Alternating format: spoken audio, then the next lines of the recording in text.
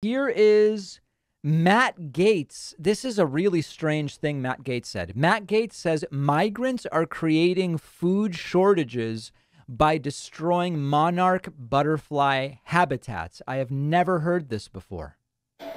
Our America is not for the illegal aliens who leave our nation poorer, dirtier, and less safe.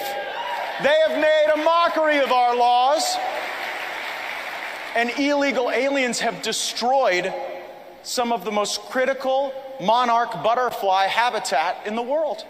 Now he cares about that. These are the people where when you go, hey, oil usage is killing 1,000 species a year. They go, what, you care about some salamander, man? You care about some frog? And then now all of a sudden he's like, butterflies are getting killed.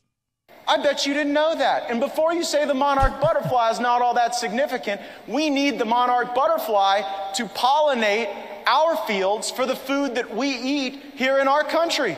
What about bees? This is wild. How can anyone take these people seriously? I mean, truly, it is bizarre. Bizarre.